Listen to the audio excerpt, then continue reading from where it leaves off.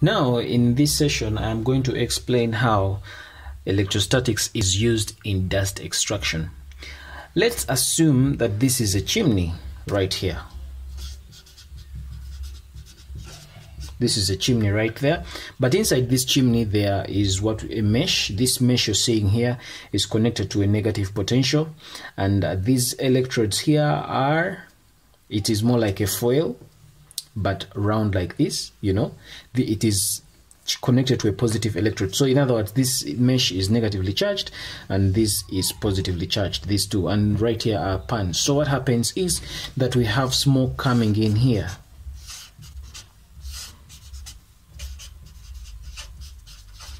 So as this smoke comes in, it goes through these wire meshes, and as these smoke particles come out here, they are negatively charged as they move up. So as they gain that negative charge, as they move up, they come in here. Remember, these electrodes right here are positively charged, so these negatively charged particles are attracted to the sides, so they go and they stick.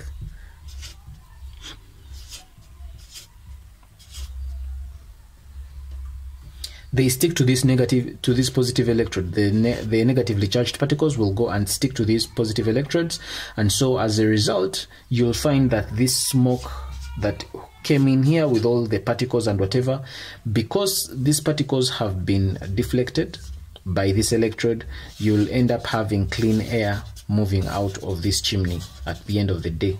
So this kind of this extractor, it's extracting dust from this, dirty air is moving in here. By the time it is coming out of there, it is clean air. So that is another application of electrostatics. And of course, the particles or the soot that has gotten stuck onto here is later shaken off and it is dropped into these pans. So for those that might want a write-up for examination purposes, you can simply say that the smoke right here is made to pass through a wire mesh, as you can see, and the wire mesh A is made negatively charged by connecting it to a negative potential. So as this smoke passes through this mesh, it is negatively charged, and definitely another electrode up here, you can call it any letter, or electrode B. This is electrode A, electrode B. You can call it electrode B and say another electrode B is placed higher up the chimney and made positive. The smoke particles are attracted to this electrode, and so when the smoke particles are attracted to that electrode, they make the gas that is going through less smoky.